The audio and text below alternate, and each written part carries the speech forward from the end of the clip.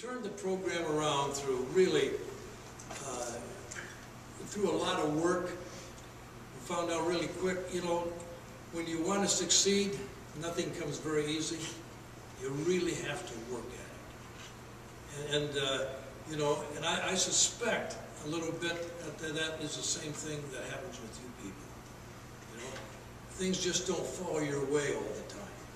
You know, you just got to keep working, and you have to believe. I probably had the opportunity to coach about 3,500 young men, and so I've heard about every story. I've heard about every problem. I've heard about a lot of good things. But attitude is everything. That's what it says. The longer I live, the more I realize the impact of attitude on life. Attitude to me is more important than facts. It is more important than the past, than education, than money, than circumstances, than failures, than successes, and what other people think or say or do. It's more than appearing giftedness or skills. It will make or break a company, a church, or home. The remarkable thing is that we have a choice every day regarding our attitude we will embrace for that day.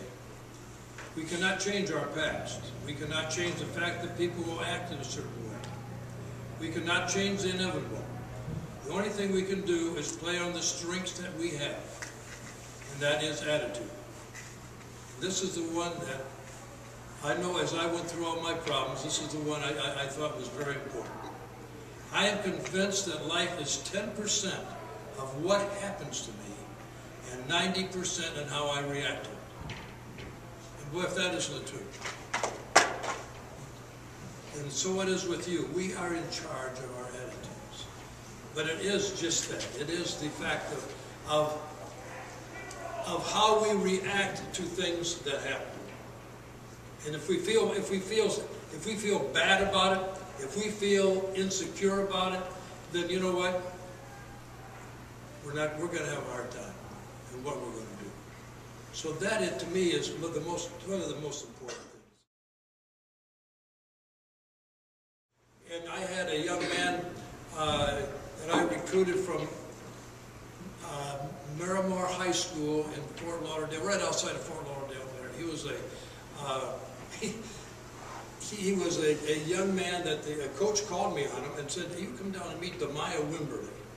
So I flew down to meet Demaya Wimberly, and he was a short, about 5'9" quarterback, and a black guy, threw left-handed, so he had everything against him.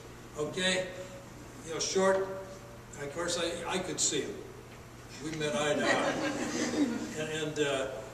but he said, "Coach, I've never been up north. I'd like to come up and see your place." So we flew him on up, and he stayed in school, and he was our quarterback of our 1992 national championship team. And Demaya was probably one of the most focused young men that I ever met. He was, you know, he knew he had some limitations, but he overcome those limitations that he had from just being so focused on what he had to do. I'm looking out here and I saw that snow, and it reminded me of Demaya. Demaya had always been in Florida. Okay? Well, we're practicing now in November. We've made the playoffs, and we're into November, December, and we have a practice, and the snow's just about like it is now, maybe even a little heavier.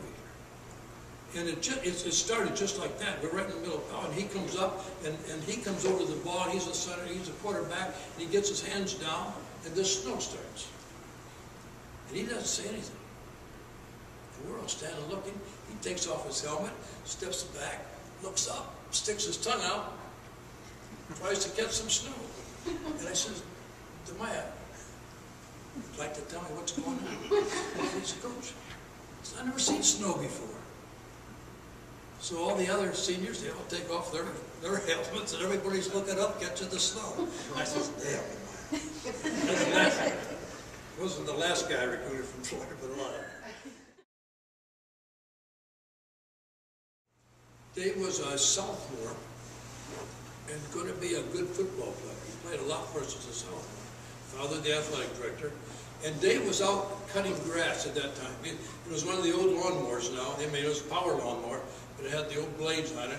And he hit a stump, and the blade broke off and went through the back of his foot, slicing off his Achilles tendon right into half of the bone. Got to Fort Wayne Hospital, and the doctor there, he says, "I do not want my son's foot cut off." He says, "We won't cut it off."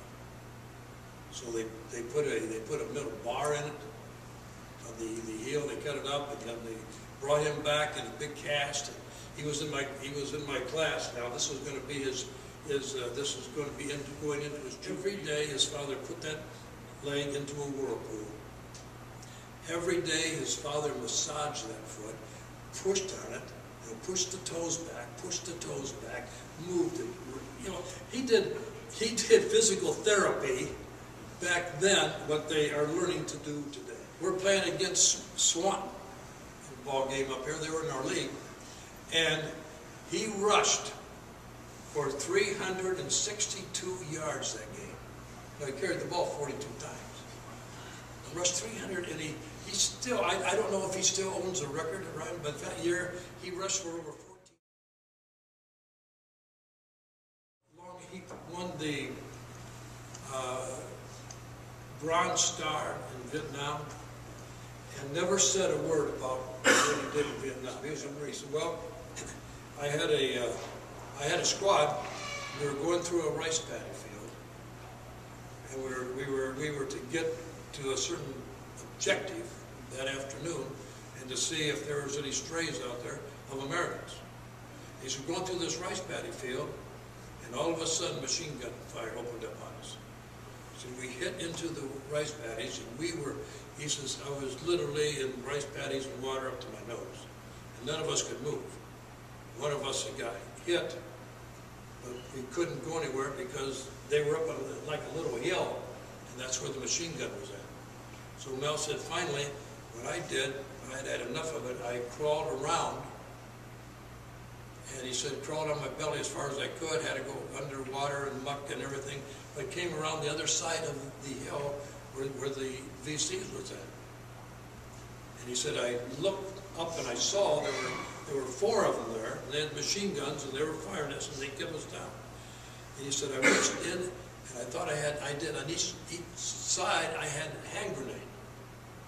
And he said, I reached for my hand grenades, and when I was crawling through all that muck, he said, I lost them.